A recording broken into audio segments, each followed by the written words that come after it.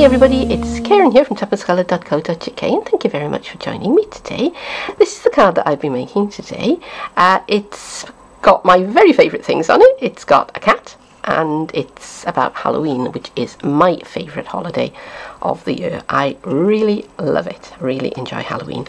Now I want to say before I get going that this is actually what we call a case, alright, and case stands for copy and share everything. I saw a card like this in a Facebook group that I belong to, and I didn't make a note of who it was that posted it. I will try and find it, but it was, it was a few weeks ago that I saw it, so I may not be able to give credit to the originator of this idea. So if it was you, if you posted this in the private group for Stampin' Up demonstrators, can you please leave me a comment and let me know, because I'd really like to give you credit. All right, but for now, I'm just going to go ahead and make up this card, and we'll show you how I made it. These are the things that I'm going to be using today. My card base is thick Very Vanilla, and I've cut it to my usual size, which is 4 inches by 11.5, and I've scored and folded it at 5 3/4. I've got a piece of basic black, which is 3 3/4 by 5.5, and that's going to be my mat on the front of my card. I've got a little piece of the Spooky Night DSP, and this is it's 1 inch by 4 inches. Probably going to trim that down. And I've got a little piece of pumpkin pie, which is 3/4 inch by 4 inches. I've got a piece of Whisper White, which I'm going to be sponging and colouring, and that's about, let's have a look. So yeah, it's about 3.5 inches square. Okay, size for that one, so it's not absolutely critical, but you don't want it to be too small.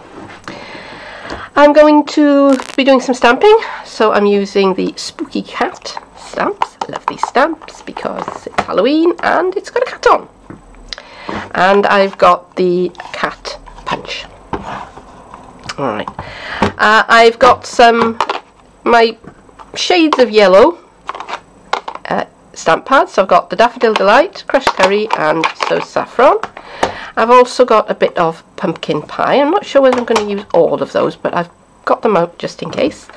Definitely going to be using the basic black, and I've also got my layering circle framelits. I'm going to sponge some colour onto my piece of Whisper White. Now this is going to be my moon, and I could cut it out before I coloured it, but I've decided that actually perhaps I can hold on to it by the bits that I'm not going to be colouring, and that might be slightly less messy. So what I've done, I've taken the die I'm going to be using, which is the largest of the plain circle framelits, and I've just gone around the outside with my pencil just to give me an indication of where my circle is and where I'm going to be cutting. So I'm going to start sponging with my with my sponge and my So Saffron. Right, and I'm going to kind of go pretty much all over this piece. Alright, even though I'm going to be covering up most of it, because that will give the inks that I then come in with something to glide over. And I have been asked in the past, well, if you want all yellow card, why don't you start with yellow card, start with a piece of So Saffron or even Daffodil Delight? And the answer is that the coloured cards we do, they're great for stamping, but they aren't as smooth as Whisper White or Very Vanilla, and that's why I start on the Whisper White. There is absolutely nothing better than Whisper White or Very Vanilla for stamping and inking on. I don't think so anyway.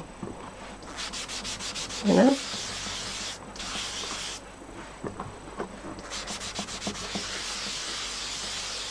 Okay, that's starting to take on the shape I want it to. Alright, so let's have some crushed curry. This could probably do with a bit of a re-inking actually. Okay. And again, sorry about the camera shake. I will try and get iMovie to correct it so that it's not making you seasick.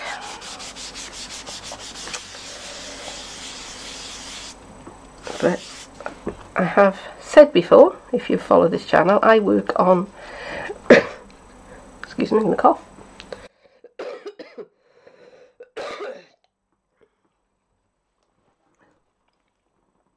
Sorry about that. I work on what is basically a picnic table, which is covered in a bit of wood effect wallpaper. Actually, I often get asked about it, and it's just as simple as that. And when it gets too dirty, I just cut a piece off and, you know, put another piece on. Okay, so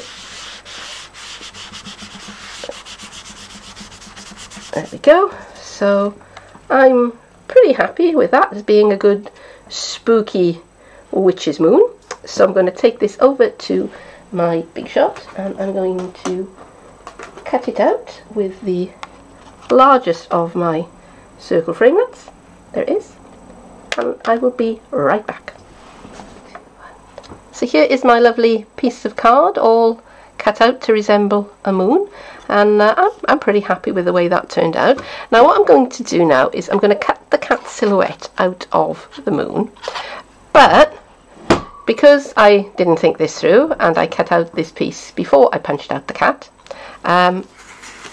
it makes it awkward to handle, but there is a way around it, so I'm going to show you, and that is, I'm going to take a post-it note and I'm going to stick my moon onto my post-it note. So now the postie will give me something to hold on to while I bring in the punch and I decide where I want the cat to be. And I want to leave some moon, but I want to have the cat silhouette in front of it. So if I punch that, there we go, and there now, I can take that away. And if I bring in my black card, there I have my cat in front of the moon. Right, so I'm going to bring in my liquid adhesive and stick that down. And I can't remember, I wish I could remember the name of the person who first posted this one, and if it was you, thank you very much, and I wish I could give you credit for giving me an idea. I think I've got a little bit too much liquid glue on there. Where's it gone? Baby wipe and just pick up some of that just so that it doesn't wash out the sides.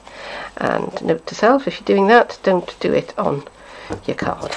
Luckily I have magic two-sided card and I can turn that over. Okay, so let's put this where I want it. So I want it more than halfway up because I want to put my sentiment underneath, and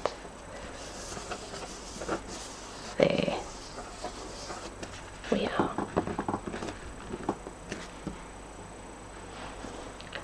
I'm going to stamp Happy Halloween onto my piece of pumpkin pie. My stamp is already mounted up onto my block, and because it's a photopolymer stamp, I've got my silicone mat underneath. Now some people prefer to use something like a mouse mat or a piercing mat. I find this works just fine for me. Okay, so where am I going to stamp that? Okay, let's put that pretty much in the middle, and because it's photopolymer I can see through it, and I'm going to count 1, 2, 3, 4. 5 for the ink to transfer. And it hasn't done too bad a job, but it's a little bit pale and faded, and so I'm going to turn my paper over and I'm going to do it come again. Okay, so make sure my stamp is well inked up.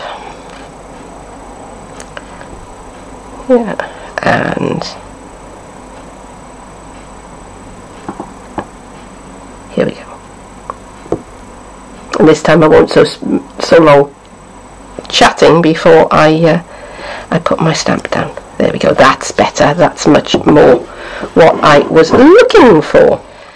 So let's just finish off the front of the card. So to begin with, I'm going to put this piece right across the bottom, and I'm going to use my wet adhesive while I have it handy. I don't know why I turned that round. There was absolutely no reason for me to do that. And this is just a little bit too long, because I wasn't sure right up until this very minute how I was going to use this piece. I did think I might kind of cut little bannery type ends and put that on there. And okay, and the same thing with a Happy Halloween. I think I'll just keep it simple. Ooh, I've just thought of something else that I'm going to put on to this card in just a moment, which wasn't in the supplies list because I've only just thought of it. Alright, so I'm just going to again trim that to where I want it. Okay, and now I can go ahead and put this onto my card base. Come on, adhesive.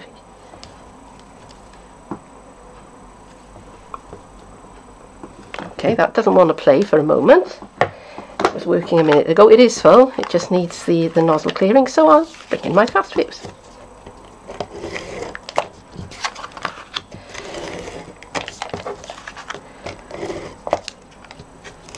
There we go.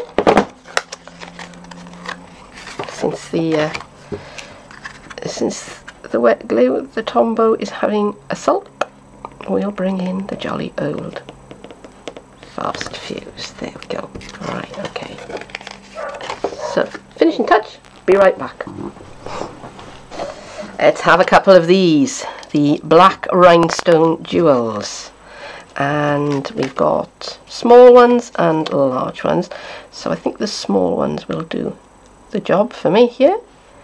And we'll just put one there. And we'll have another one there. So there it is, there is my finished card, and thank you for staying with me all the way through to the end of the video. Really do appreciate it, and I hope that you've enjoyed this video, and if so, then I would love it if you would click that like button and leave me a comment. Let me know that you liked it, and why not even subscribe to my channel and come back and see me again soon. But for now, bye bye.